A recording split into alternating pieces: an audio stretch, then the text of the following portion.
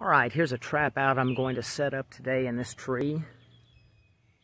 I'm in Lakeland, Florida. And here they are, coming out of this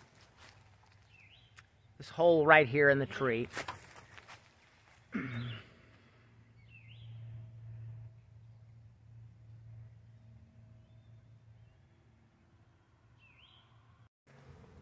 Okay, I have everything set up. You can see there's bees already attracted to my hive. I put some supplies in there for them to perpetuate themselves, such as brood and eggs, you know, so they can raise a new queen if the other one doesn't come out in time. We don't want a laying worker to develop, you know. So anyway, I put some lemongrass oil on my box. That attracts them. It mimics one of their pheromones. And here's the trap cone. Here's one coming out. They haven't started piling out yet. They're a little bit shy. Sometimes that happens when you first set it up. But I sprayed some Honeybee on, which is a natural almond oil repellent, at the base of the trap cone, so these ones flying around won't just land and stay there forever.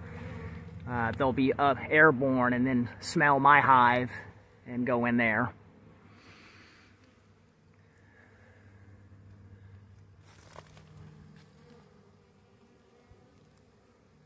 Trying to see one coming out, but again, I've only seen a couple so far.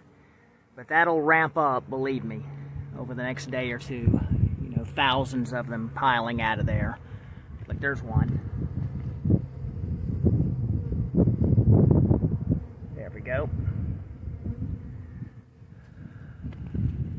And they can't figure out how to get back in.